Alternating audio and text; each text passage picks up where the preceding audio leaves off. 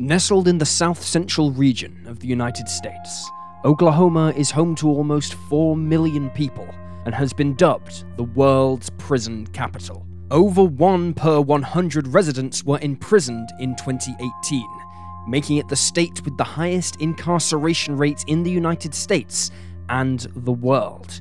Many of the state's crime rates, including for the likes of property crime and larceny, are higher than they are nationwide. Despite all of this, homicide rates are relatively low, but the state has an abundance of strange mysteries and unsolved cases. In today's episode, we aim to shed light on a few of these inquiries as we explore 3 horrific cold cases from Oklahoma.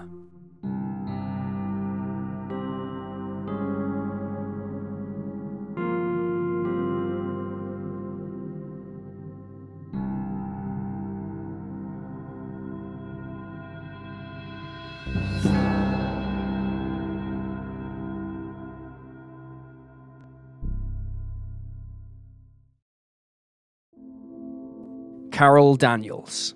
On the morning of Sunday, August 23rd, 2009, 61-year-old pastor for Christ Holly Sanctifield Church in Anadarko, Carol Faye Daniels, drove the 60 miles from her home in Oklahoma City to her church. Although the establishment no longer held regular services or had a congregation, Carol still liked to attend the church every Sunday to open it for anyone who wanted to stop by. At the same time, she would often visit the locals, especially the elderly who sometimes attended. CCTV from a nearby store showed that Carol arrived at around 10 a.m. 1 hour and 40 minutes later, 2 parishioners stopped at the church and knocked after realizing the door was locked. However, nobody answered. The couple found this odd, since they noticed the pastor's car parked out the front. They knocked a few more times and waited, but still, they received no answer. Concerned, the couple went to the nearby police station, and several officers were dispatched to the scene. At noon, after entering through a side door, they discovered Carol's body. The 61-year-old was laying behind the altar, completely nude and in a crucifix position. It is unclear if she was posed or simply fell this way during the attack. Carol had been stabbed in the neck more than 20 times, and her body bore 12 additional stab wounds and severe lacerations, some of which were noted to be defensive wounds. Her hair had been singed to her scalp. It was immediately clear that this murder wasn't just committed by somebody with extreme hatred towards the pastor, but by somebody who'd intended to come to the church and kill her, as her clothes were taken from the scene, and her body had been covered in a cleaning chemical, which helped to remove DNA evidence. Neither DNA nor fingerprints were found at the scene. Her clothing and the murder weapon have never been located. The horrific crime shook the local community and saw the Anadarko police reach out to the Oklahoma State Bureau of Investigation. In turn, the OSBI contacted the FBI's behavioral science experts, but their efforts failed to propel the inquiry forward. 5 years later, in 2014, a witness came forward and claimed they'd seen someone with a bloody knife and a black blouse, which were taken to a shed and burned. However, this crucial witness overdosed and died a few days later, leaving investigators in the dark once more. For a time, their only lead was CCTV footage from the same store which had captured Carol's arrival at the church. It showed an individual in white walking away from the building, but the footage was far too grainy and low quality to be of any use, and nobody came forward with any information once it was made public. Rumors in the local community soon began to circulate. It was speculated that 2 violent drug dealers were behind the heinous crime after they were caught either robbing the church or caught searching for their stowed-away drug money. However, many online sleuths have poked holes through the robbery theory, since it appears that the murder was premeditated, and the church was mostly disused, indicating there would be nothing worth robbing inside it. Adding to the premeditation angle is the fact that Carol's clothes were taken, her body doused in the cleaning chemical, and she had possibly been posed. The 2 local drug dealers in question were brought in for interviews and given polygraph tests. However, nothing further came of this. One of the dealers in question, and the main suspect in the case, was Denise Cooper, a methamphetamine distributor with a lengthy criminal history, including assault with a weapon. Cooper died from cancer in 2017.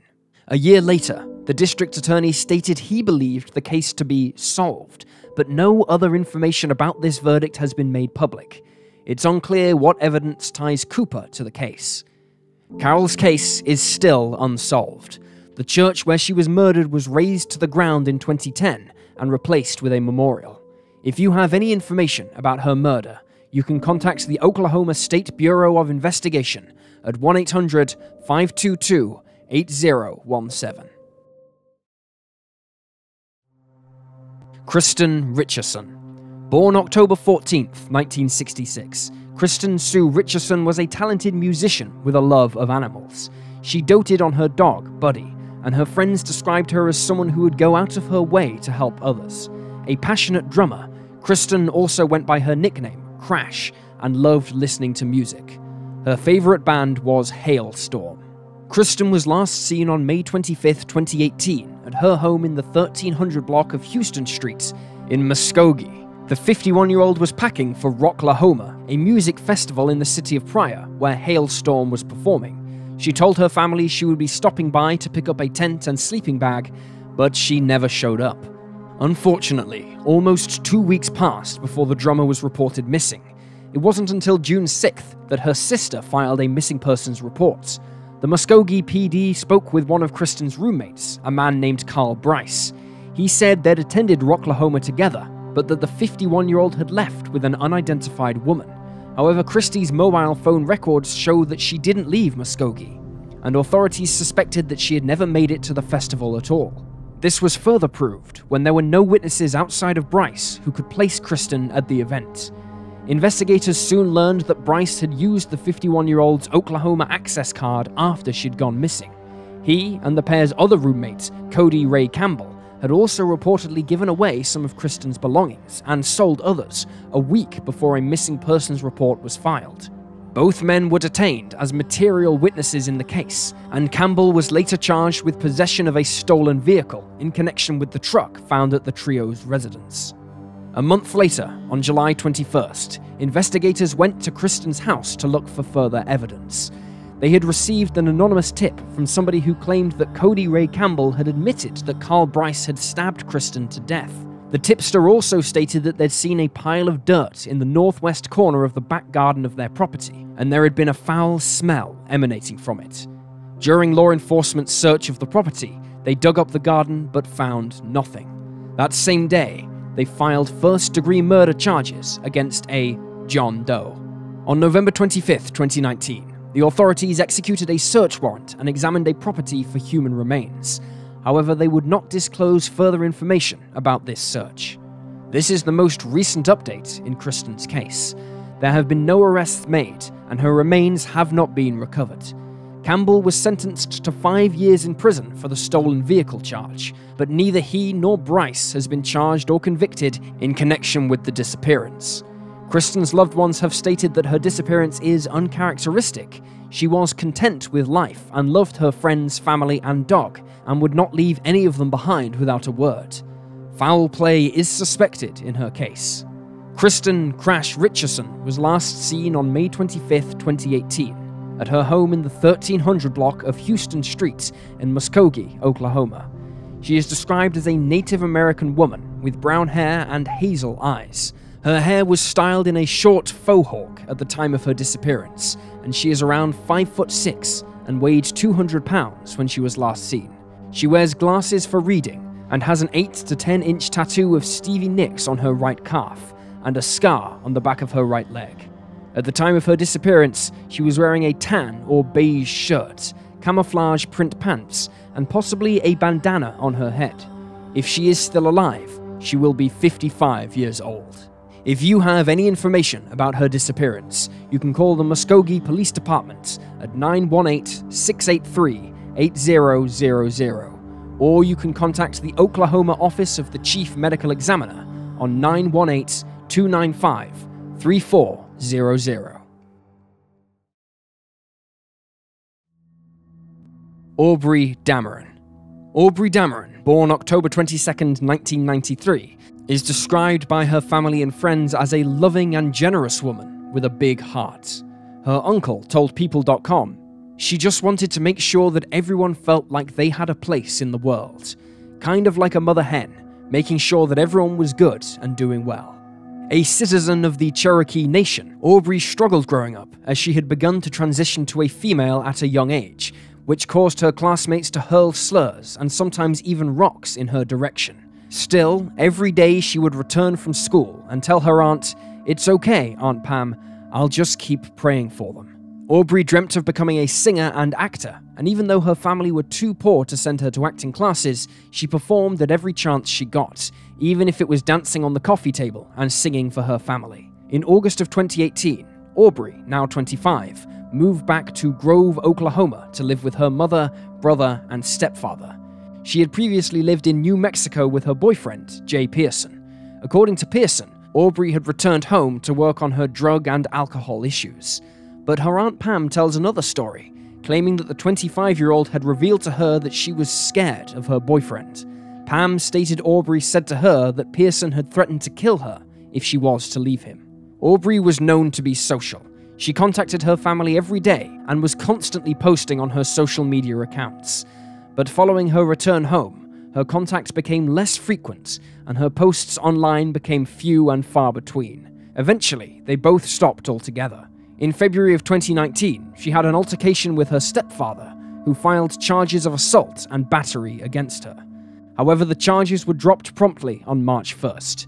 The exact reason behind the fight is unknown. On March 9th, 2019, at 3:30 a.m., Aubrey left her mother's home in Grove. She told her family that she was going to meet someone.